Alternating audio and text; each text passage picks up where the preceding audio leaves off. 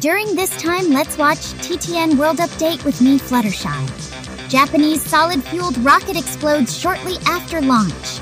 Tokyo-based startup Space One was aiming to become the first private Japanese firm to put a satellite into orbit.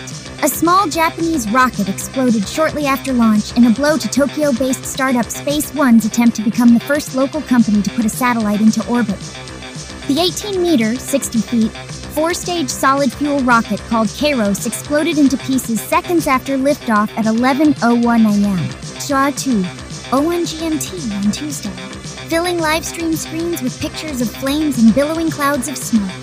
Burning debris could be seen falling onto the surrounding mountain slopes as sprinklers began spraying water.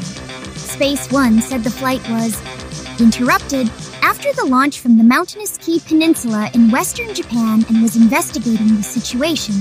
There was no immediate indication of what caused the explosion or whether there were any injuries. Space One has said the launch was highly automated and required only about a dozen staff at the ground control center.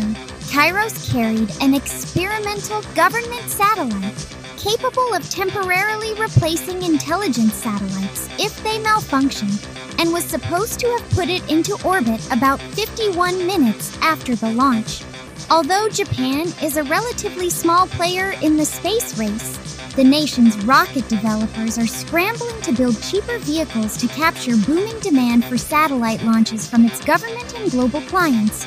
Space One was established in 2018 by a group of Japanese companies including Canon Electronics, IHI Aerospace, construction firm Shimizu, and the government-backed Development Bank of Japan. Space One wants to offer space courier services to domestic and international clients, with plans to launch 20 rockets a year by the late 2020s. Last July, another Japanese rocket engine exploded during a test about 50 seconds after ignition. The solid-fuel Epsilon S was an improved version of the Epsilon rocket that had failed to launch the previous October. Its testing site in the northern prefecture of Akita was engulfed in flames and a huge plume of gray smoke rose into the sky.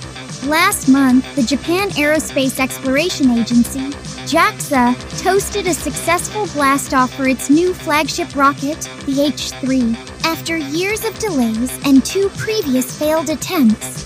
The H-3 has been mooted as a rival to SpaceX's Falcon 9 and could one day deliver cargo to bases on the moon. JAXA's successful launch followed Japan's January landing of an unmanned probe on the moon, making it just the 5th country to achieve a soft landing on the lunar surface. Never miss any important news updates. Follow TTN World Update. Don't forget to like, share, and press follow, and see you soon.